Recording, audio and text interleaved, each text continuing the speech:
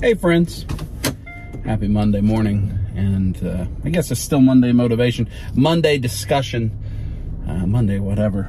We're gonna try something different today. You see I'm backing out of a parking space. I'm in the vehicle. I just got done my workout. It's Friday, so just a few days before you're watching this. I did not have a Monday video planned or a Wednesday video planned for this week, and I was just gonna do without for the first time in at least a year and a half. I think I've had a Monday and a Wednesday video, because I think I did it all last year for Beat Up Fit, and I'm pretty sure I've done it all year so far in 2023. It just didn't have anything to, you know, kind of queued up and busy, and, you know, the want to ain't there for not necessarily making YouTube videos, but just kind of a lot of stuff. You know, everything's doldrums, summertime, hot, everything's expensive and so forth. But there's something that kind of occurred through the week that I think gave me a talking point. We're going to do this kind of a little different. I mean, actually very different than we've ever done on the channel. We're going to have this Monday video here where we're going to talk. I am on my way to Target, and then Wednesday you'll see the hunt, and then kind of the second portion of the talk. So this is all a talk, Monday motivation, Monday discussion. And then on Wednesday, you'll see a hunt. And then I think on that Sunday, we go to see Spider-Verse, maybe? I'm not sure where Life of the Dubs is as I'm filming this. But the thing I wanted to talk about is this all too much? Has collecting become too much? Lots of discussions, and I've had a lot of discussion with friends and people about the collecting bubble bursting. I actually think the collecting bubble has burst. If you compare to where things were in 2020, when everybody was at home and had some discretionary money and was getting COVID relief monies and so forth, things like cards and graded stuff and Pokemon, they're all going at unbelievably high prices in the aftermarket, and they're not going for that anymore. That doesn't mean people aren't collecting. I don't think the average person is collecting as much as they used to.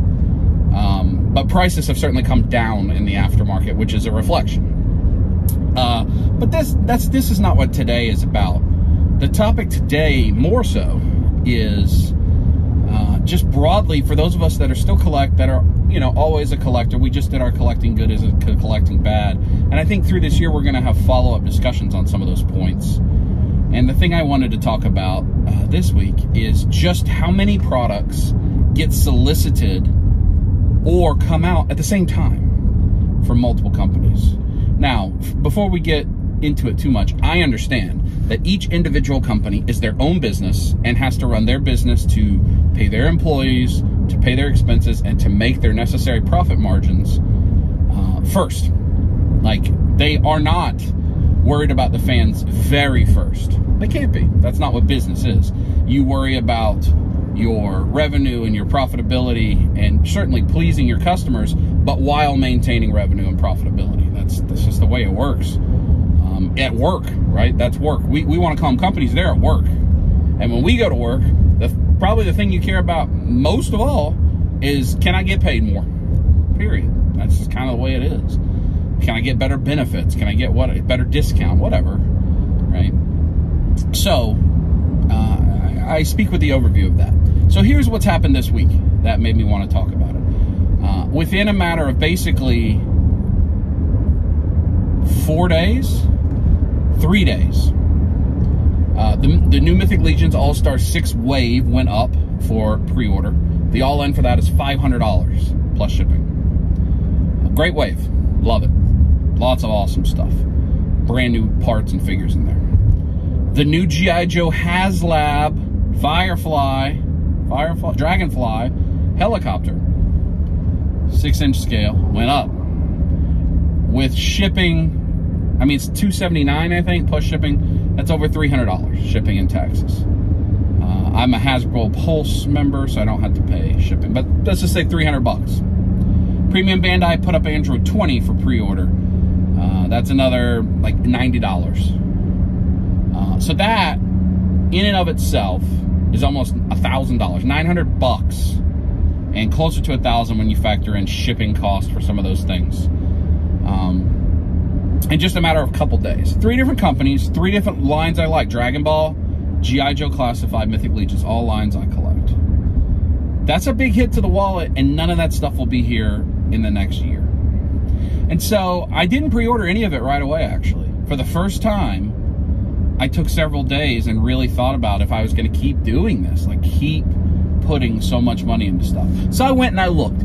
Just from those companies, Premium Bandai, Mythic Legions, directly from the Four Horsemen, and HasLab, I have like $8,000 of stuff that I have already paid for. Most of it over a year old, some of it 2 years old. Now you add in Super 7, you add in NECA, you add in non-refundable deposits on certain things from like Big Bad or whoever, and you get over $10,000 of money that other companies have had for a long time from me with no product. Now, this is not to say that I don't think they'll deliver that product. I know they will. I know they all will. I know they all will. Those are all reputable companies. Will it look exactly like what I thought I paid for? Probably not in some cases. Will it look better?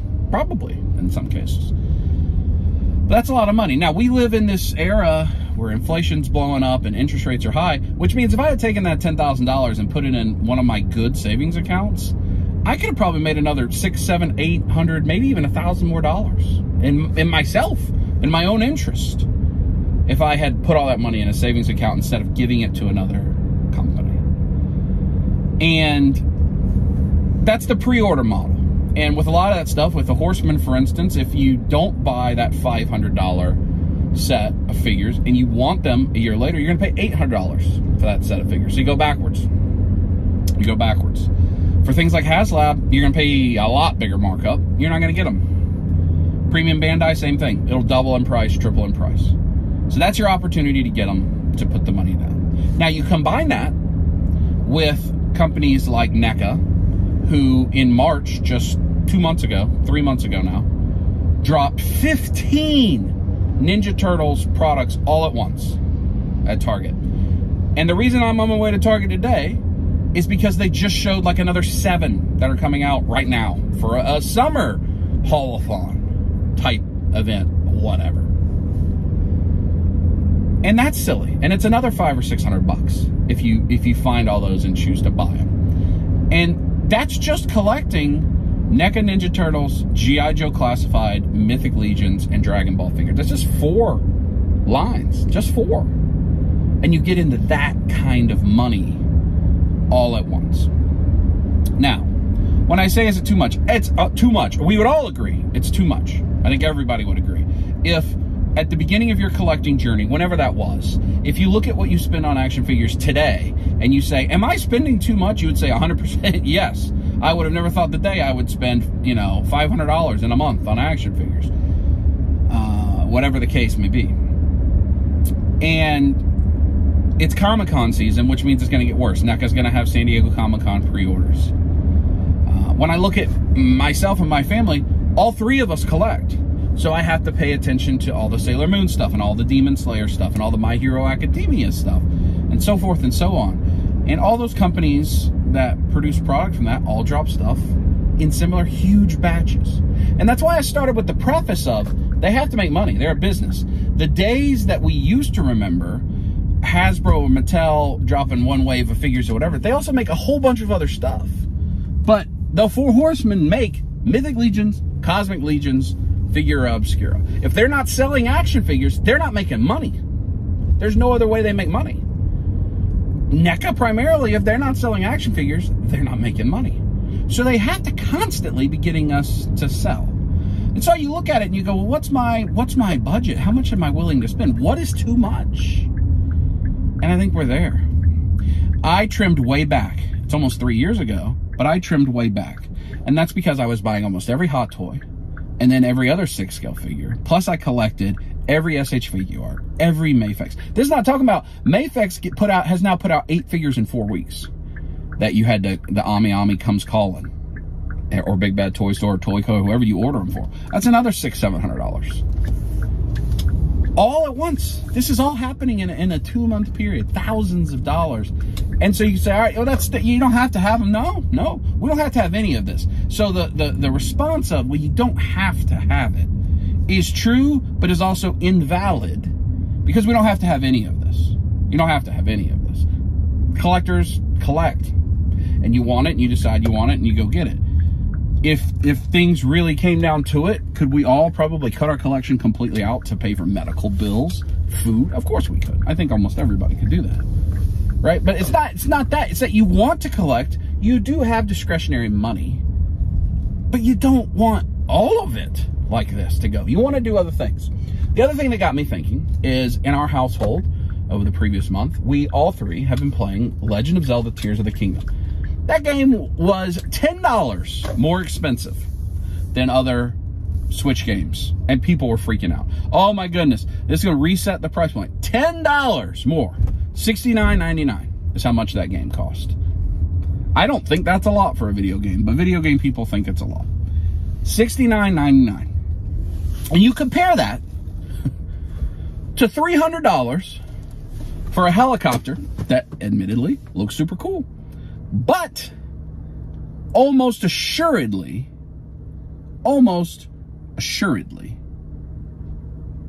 you're going to play with a few times, put on your shelf, and never look at it again.